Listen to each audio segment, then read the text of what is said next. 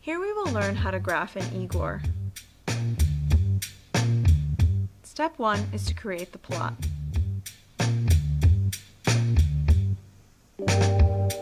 In IGOR, go to the Window tab and select New Graph.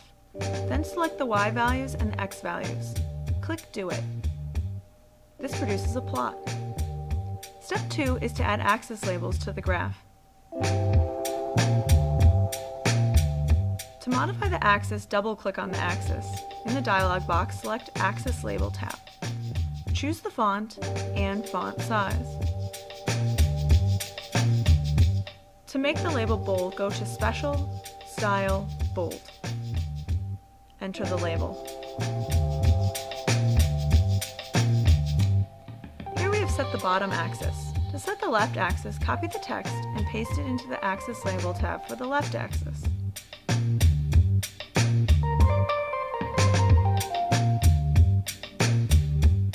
We can see the changes as we go because we have checked Live Update. Click Do It to keep the changes. Step 3 is to modify the graph axes. There are many possibilities. Here I will show you some steps that I think improve the look of the graph. Again, we double-click the axis. In Axis, we uncheck Axis Standoff and turn on the mirror axis for both axes. In Ticks and Grids, we select the location as inside and set the major tick length to 4.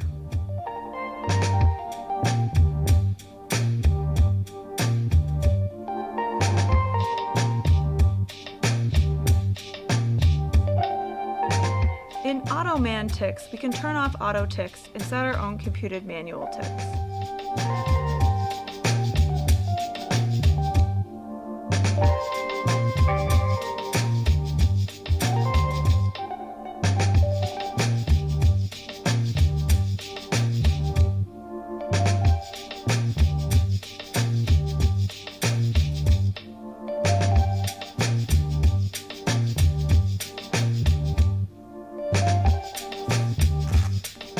In Axis Range, we can turn off the auto range and enter in our own manual range. Remember to click Do It to keep all of these changes.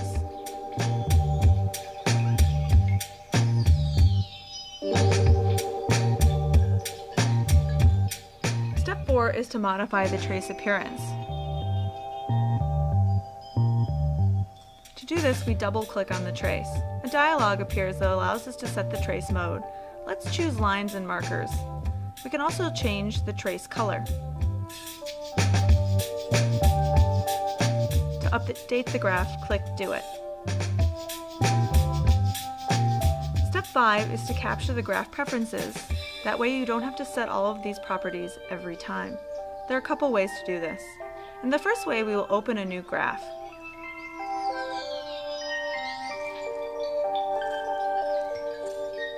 Then we will copy all of the commands that we have used to make the previous graph. Paste them into the command line and hit Enter.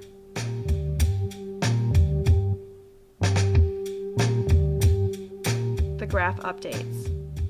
An easier method is to go to Graph and Capture Graph Prefs. In the dialog, check the features you would like to capture and click Capture Prefs. When you open a new graph, your graph is automatically generated with the correct preferences.